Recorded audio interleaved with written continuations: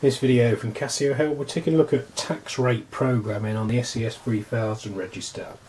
So this video presumes that you haven't set your tax rates up as part of your initialisation of the machine, so we're going to take a look at how you do that. I've then got two videos that follow this that show you how to assign those tax rates to different departments, and also how to get the tax receipt, the tax split to appear on your till receipt.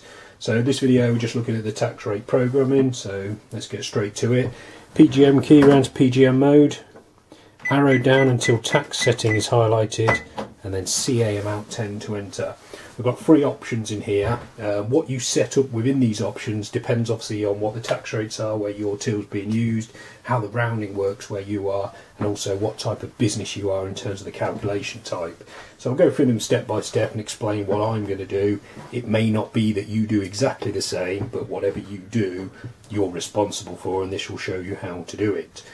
So rate is straightforward, CA amount 10 to enter. You've got a choice of 4 rates, so you type in whatever rate you want for tax rate 1. So I'm in the UK and our current VAT rate is 20%, so I'm going to pop in 20. We then also have a rate of 5% on certain items, so I'm going to pop that in as tax rate 2. I'm going to leave tax rates 3 and 4 at 0 because I don't need to program them, but obviously if you need to, you can just highlight the 0 and then type in the rate, and it will let you put in a percentage point, so you can have 2.5 for example. Just put that in to show you. Once you've entered all your tax rates, subtotal will return you back to the main tax setting menu, and we can now go and look at the rounding. Cash amount 10 to enter, and the standard they're all cut off. I have mine set to round off. You've obviously got a choice of 3, sorry. You can have round up, cut off, or round off. I always use round off. Even though I'm not using tax rate 4, I'll set that so they're all the same in case I end up having to set it up in the future. Again, subtotal will save it and return me back to the main tax setting screen, and now I need to take a look at calculation type. Standard, they're all set to none. Mine are going to be add in. So if I click on the first one, you basically got a choice of 2. You either have add on or add in.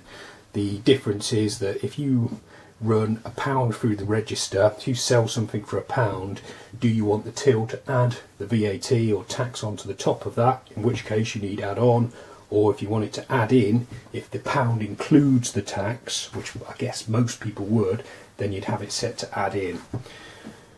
I'm going to choose add in because my business is going to be selling stuff to private individuals, and they are going to be paying the price including tax. So I might as well set them all to add in, so that if I end up having to add a 3rd and 4th rates on, they're already set to the correct format. Subtotal to save. Subtotal again to get back to the main PGM settings menu. If you're now wanting to assign tax rates to your department, check out my other video appearing on screen, and you can stay in the PGM mode to do that. But if that's your programming done for now, then obviously key back to the reg mode.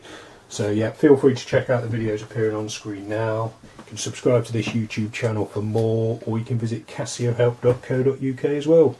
Thanks for watching.